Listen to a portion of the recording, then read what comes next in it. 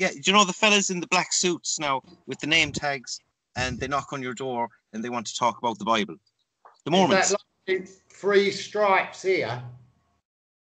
That's right. Yes, yes. I think they're now part of the military, I believe. Right. What do? They knock on your door, would show you the stripes, say my name's Norman, and then if there's a crowd of them and they say my name's Norman. And then what do they do with you then? Usually they try and sell you a candle. That's the usual, I suppose, ploy. A nice big candle that you can put in your cigarettes and light it in the evening and save the electricity now. You see, I know they're actually working for the electricity board to put people off buying candles by selling them then. See, it's very, very clever advertising. Great marketing. Oh, yes. Opportunities wide open.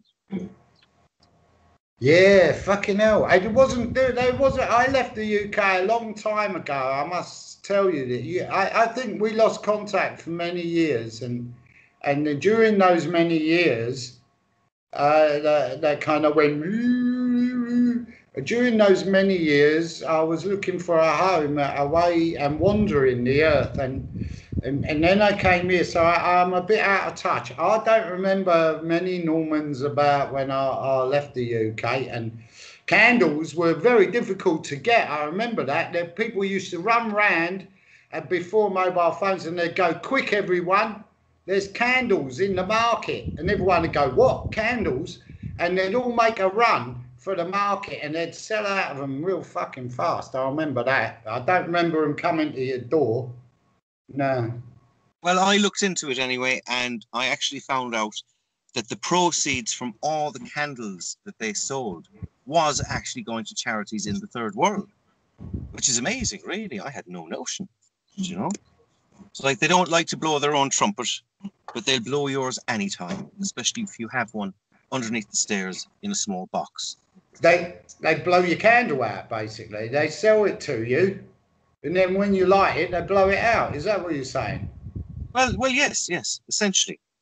That is what goes on, but most people don't recognize the symptoms, you see. The symptoms usually starts with a rash on the leg and then spreads up into pimples around the nose. Ooh. And then after that, it's actually possible to buy a candle with money, hard-earned cash from a hard-working person. I guess if that's the case, and that candles are causing horrific skin diseases, plus when you light them, a mysterious wind blows them out, it does make them last longer, generally, doesn't it? You know. Well, you know, people would be melting down the candles and then using them to wax their legs and chests and that kind of thing. So really and truly, it is like we need more education about how to safely use candles. That's what. Yeah. I knew this bloke in London, right? He's an interesting story. His name was Jim, not Norman. His name was Jim, and he had this great idea. Jim the Jim, we used to call him, like JIM the GYM, Jim the Jim. Look, I don't mind. Just don't be calling me Jim now. Do you hear me? That's not my name. I won't be calling you Jim, I promise. Anyway, Jim the Jim had a really, really good business idea. His idea was this. He explained it to me once. He said, "Look, Tel," he said, "look, I'm going to get a load of candles together, right? Like, not just like 10, but like thousands of candles. He was going to mug Normans and nick their candles. Then he was going to take them to this big place and put them in a big pot, like a cauldron, you know, like a great big cauldron.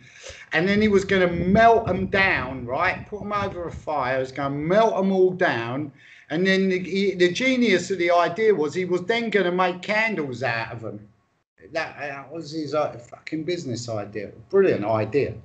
Yeah, I bet it was fine and dandy at the time, but now, not a chance. All those climate crisis individuals saying, "Oh, you can't even burn candles or coal or turf.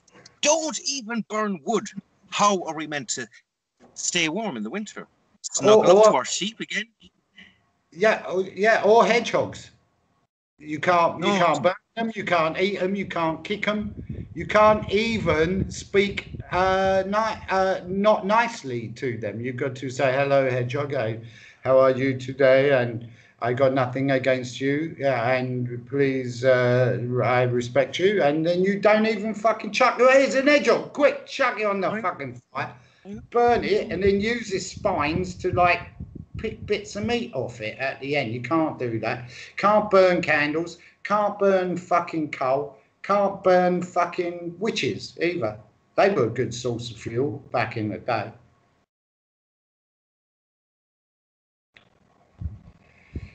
That was no. That wasn't for fuel.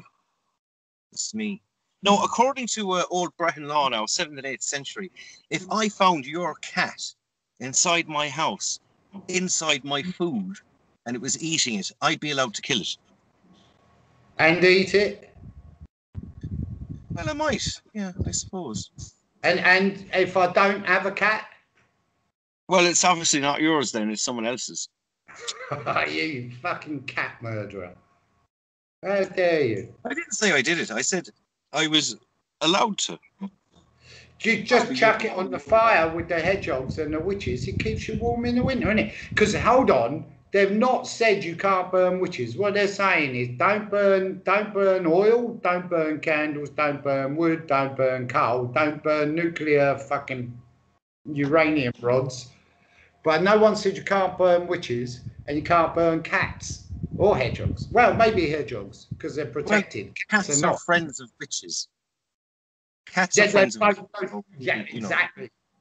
Shouldn't really burn them. Witch. You know? Where there's a witch, there's a cat. Where there's a cat, there's a witch. Burn them both in the winter. No one said you can't do that, right? But really and truly, I think the main issue here is that before long, all we'll be able to burn on our fires is our own shit.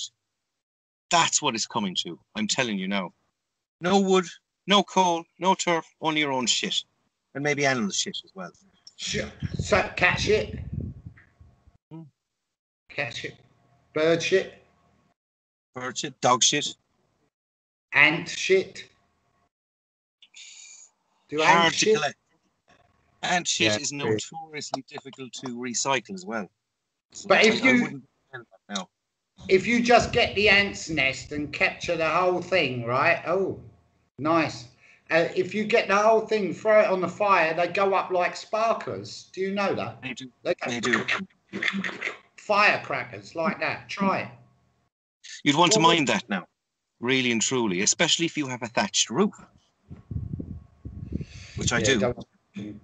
Burning ants flying about the place everywhere, do you? What was that, the round? Was that one of your balls you was holding up there? No, it was a tomato. No, a little green tomato.